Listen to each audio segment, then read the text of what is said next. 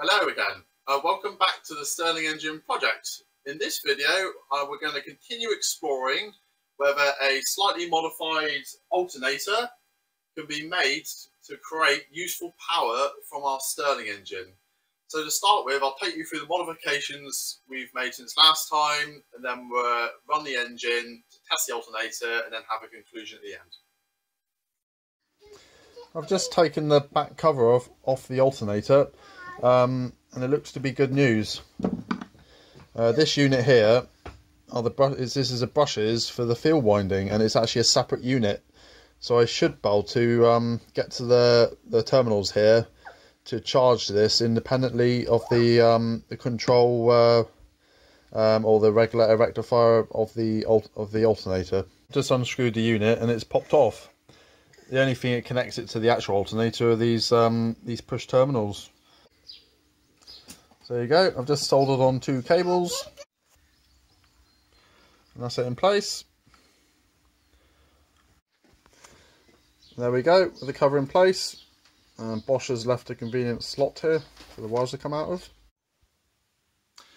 Okay, I'll take you through the alternator setup now. So if we look here with these thick red and black cables, they are running through our watt meter, which is reading 11.86 volts, which means the battery is a little bit flat, and then they're connected directly to the battery. And then the other circuit we got now is the 2 wires coming out from our field windings, which is now independent from the rest of the control system on the alternator. This is going through a pulse width modulating controller. They use these kind of things on motors and dimmable 12 volt lighting and that kind of thing.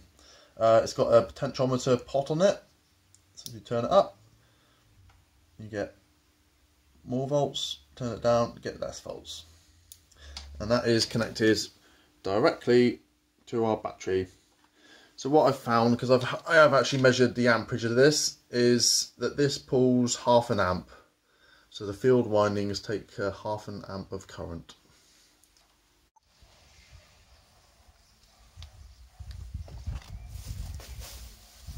Okay, I'll just quickly light the thing a minute.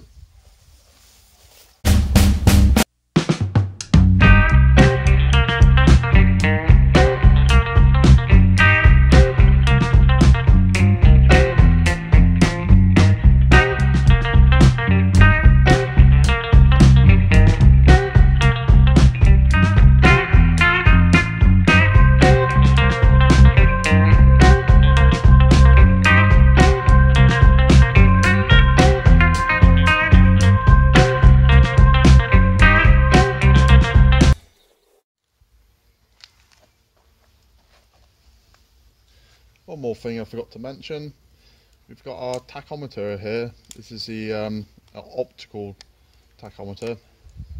So I've put the reflector strip on the alternator so we can monitor what speed the alternator is spinning at as well.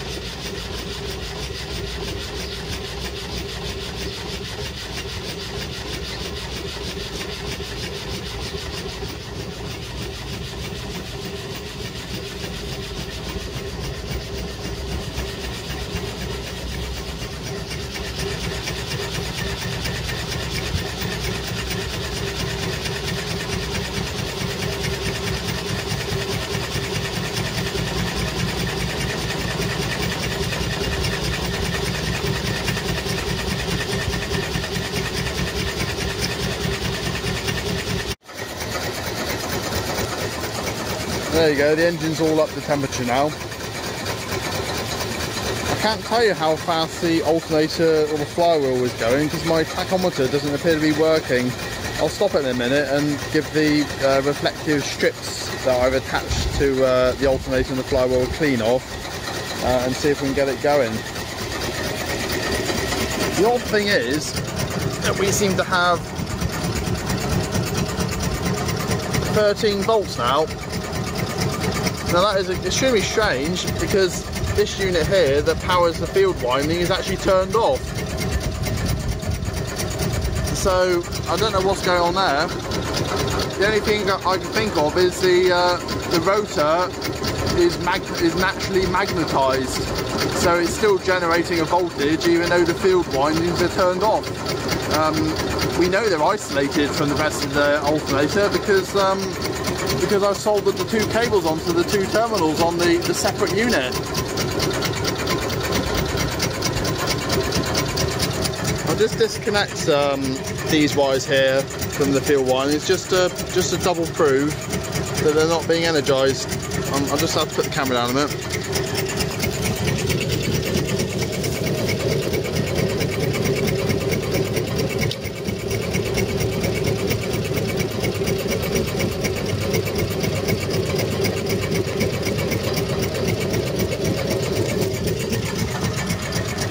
So there we go, that's disconnected. I better disconnect that one as well just to double prove it.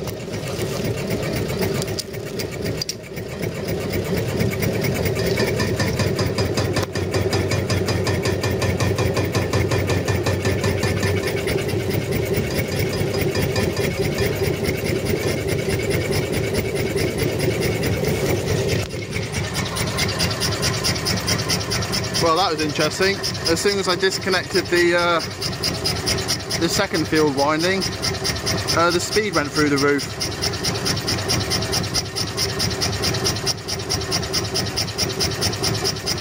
It might be that one of the connections on the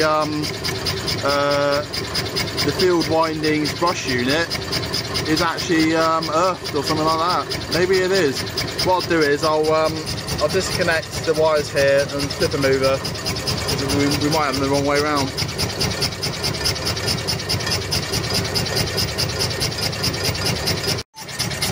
Well, I've just had a little mishap.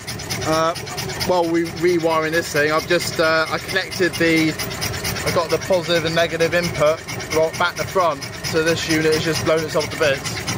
So as far as testing that, that's the end of that until I can get another one ready.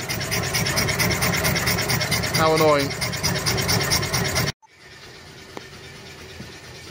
Right, so this is our damaged unit. You can see the capacitor, I think, is blown up. I didn't really realise it could blow up quite so much, if I'm perfectly honest, because it blew the knob off the potentiometer. I've just pulled this one out of the bin because I blew this one up the other day, but I don't think the capacitor's blown up. I'm going to remove that capacitor and see if I can reattach it to this one to get it going. So there we go. That's the old control board. I've changed that capacitor over. I hope it's the same capacitor. I can't tell by the old one because that one's been blown up. So I've put it on there and now we'll give it a go. While I've been doing this, the engine has been running continuously, so it's not all bad. At least the engine's getting a good workout. Well, I've got this back in place now, wired up. But it doesn't seem to be doing anything, so I think it's probably another component's cooked on it. These only cost a few pounds each, so really I'll probably have to get a new one.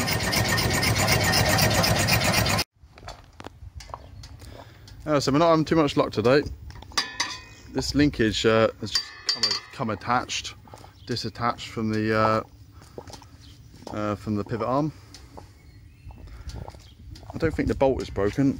I don't know whether the nuts come loose under its own accord or I've forgotten to tighten it up. I'm not too sure. So I'll get that back in there in a minute and we'll get the engine going again.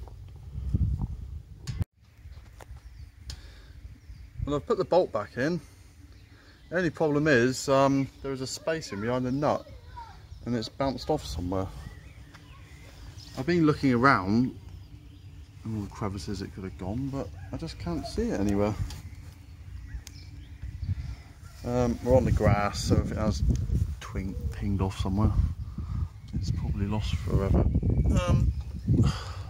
I'll see if I can get some lock washers a minute just to substitute that, just so we can get going again. Try and achieve something today. In some kind of way, a couple of lock washers may not be may not be a bad thing to use there, really. At least it locks it.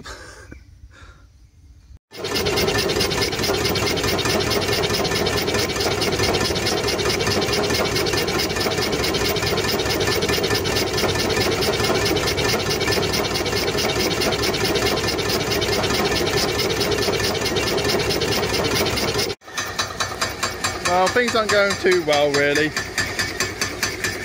I've just had this high pressure pump running and this fan running. Actually, the fan is still running very slowly. I couldn't work out how I just lost all the voltage, but then I realised the belt's gone loose somehow. I'll stop it in a minute because it's not really turning very well. Also, there is some kind of collision going on here now. Probably after the bolt fell out. So yeah, so I think I'm going to abandon the test for the day because everything I touch seems to break. So I think we'll leave it there. I found out why the belt was going loose, because where I've tied it together with whipping twine, it's started to come loose there. So that's why that is loose. Right, after our collision a minute ago, where this linkage fell off, we've ended up with a bit of a tight bit in the engine. At this point here, there's some nasty noises and the engine's tight. I'm going to have to take the bits now to investigate this because I think I've broken something inside. Something is not right there. So I'll let it cool down and then we'll go from there. I need to build a new one, Isaac. You need to take it apart and build a new one. Oh, thank you. Woo! There you go. I just wanted to take a shot of the hot bulbs. Look at them, glowing red hot. I can hardly get near it really. It's running hotter than I normally would let it, but because of our mechanical malfunction, I've had to stop the engine. Also, look, I don't know if you can see in the video, but look how hot the back one is compared to the front one. That's not great because it means one side is going to be working harder than the other side. Then you get an imbalance in the engine. But then that is inherent in this particular design. Well, we're back in the garage after a bit of a tough day. We've had quite a few breakages and problems along the way. So what have we learnt from this? So the speed of the alternator is the maximum speed we recorded was 2,500 RPM, which is quite fast, but not very fast for an alternator. That's really the bottom end of when an alternator starts charging. So not ideal. Our belt has come undone.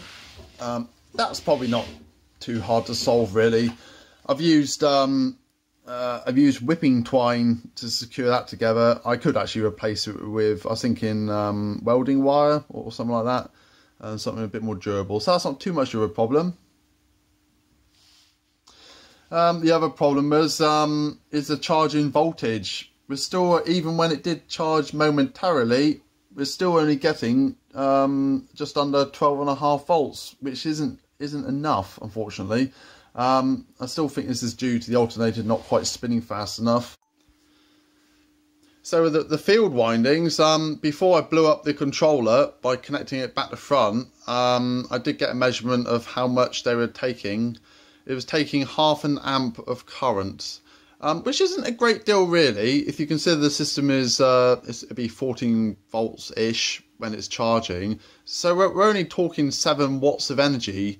So that's not like the big problem as such, because the engine generates almost, I think it's 450 watts, I think we measured it as. So that's not the big problem really. I'm going to disassemble the engine and have a good look at things to find out what's going on. There's a big nasty knock, so I need to get that to bits over the next week or two to solve. So there we go. I just need to fix the engine for next time and work out the next steps. As far as the alternator is going, I'm kind of starting to shy away from it a little bit. A lot of viewers have talked about permanent magnet type generator motors. So I think we need to look at some of those options and perhaps get a new setup ordered on the way. Thank you for all the viewers for your comments and questions from last time. Once again, if you could give us a few hints and tips for the next steps, that'd be much appreciated. Thank you very much for watching.